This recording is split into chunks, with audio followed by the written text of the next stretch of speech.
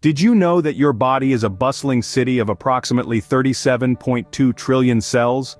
From neurons sparking thoughts to muscle cells flexing your strength, to blood cells carrying life's essence, our bodies are teeming with diverse cellular life.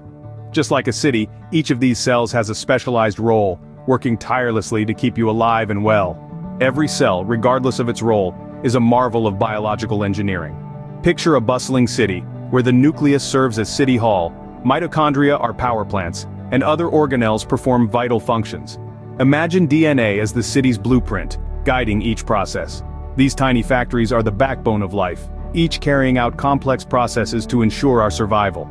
Cells aren't immortal. They live, they work, and they die, a process called apoptosis.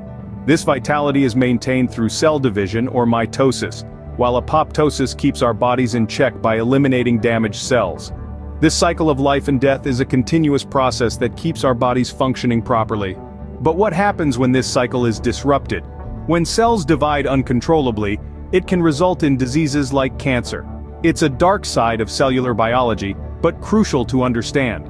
By studying how cells function and misfunction, we can develop treatments to combat these conditions. Understanding the dark side of cells is key to unlocking new treatments for diseases like cancer.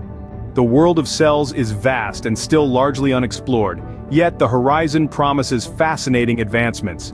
Imagine unlocking the potential of stem cells, revolutionizing health with gene therapy, or even tailoring medicine to our unique genetic makeup. The more we understand about our cellular world, the more we can harness its power to improve human health. In the grand scheme of things, we are but a complex network of cells. We've journeyed through the diversity and role of cells, delved into their structure, and explored their life cycle.